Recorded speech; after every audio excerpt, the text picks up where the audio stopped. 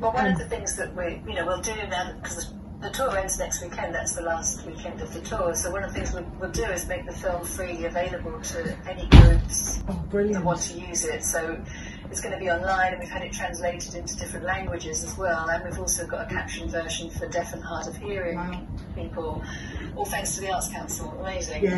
So that'll all be available. So any groups that will want to show it, they just need to send us a message and we can make it freely available. The thing about the travelling is really interesting. It's come up in some of the discussions we've had as we've been touring around, because after the Second World War, with the communist regimes in Europe, outlawed travelling as well. So we've had discussions about what is it that people are so afraid of about travelling. I mean, I don't know if Imogen's got any, because obviously it's not my heritage, but I don't know if Imogen's got anything to add to that discussion, because it does seem like it comes out of fear to try and stop people from travelling. I think it's some ideological terror of the other. If that makes sense. That's kind of the root of all racist behaviour. I mean, we have the Policing, Crimes and Sentencing Bill coming in on Tuesday, which prevents roadside families living roadside. So the Deathless woman, the history of it isn't over. Like it's contemporarily, we're witnessing history this week in our community. And so, for example, I have some cousins living roadside just down the hill from me, my Cooper cousins, and they've been served their notices.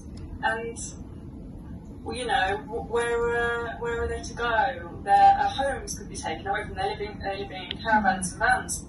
Now, if you juxtapose that with the political class that we have at the moment, and the memoir writing on their private land in their shepherd's huts, painted Bardo green by the iconic British paint company, that is sort of the tip of the iceberg of cherry-picking the golden age of Vardo living, when it was, the pastoral wagon, painted wagon with the campfire and the green tenting, pre-war.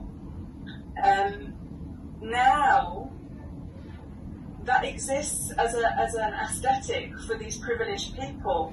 These are the same politicians who have just put this into law to make it illegal for gypsies and Roma and travellers in England and the UK to actually live their way of life, that they are themselves carpetbagging.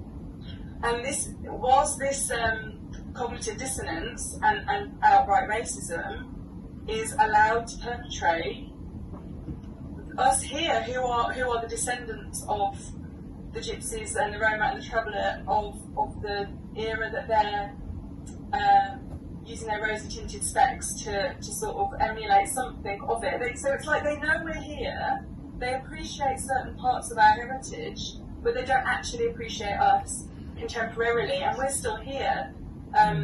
We haven't gone anywhere, but some of us live in houses now, but the ones of us that live out on roadside are really in quite a great deal of danger, and not just physical danger, but it's the cultural erasure.